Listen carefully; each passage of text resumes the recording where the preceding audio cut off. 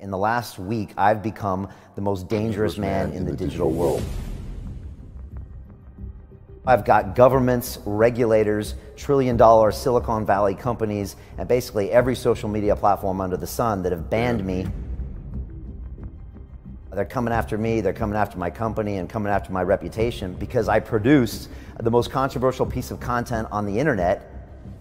I'm here to fight for basically a fundamental human right, which is freedom of speech, freedom of press, and it's being taken away from us in these strange times.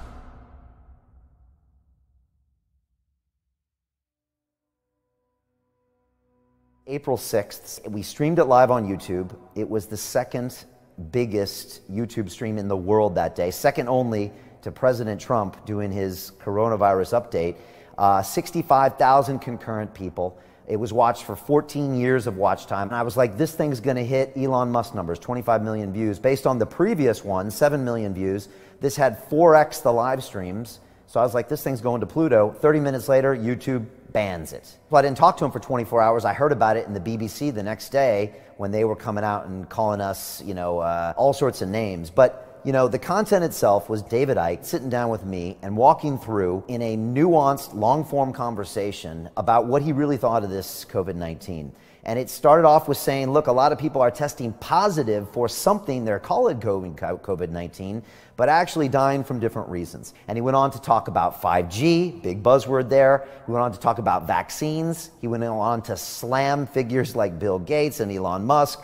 And then at the very end, he gave us a solution, which is to not kowtow to our human fears and to watch out who is oppressing us from above. And that was the piece of content that we put out there, and it was banned.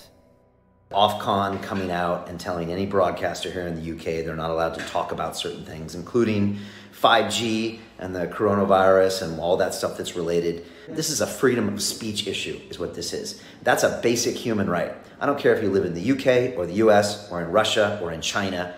You have the right to say what you believe.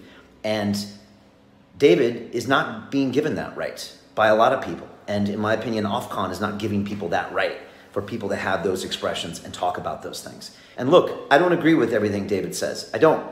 But I will fight to the death for his right to be able to say it.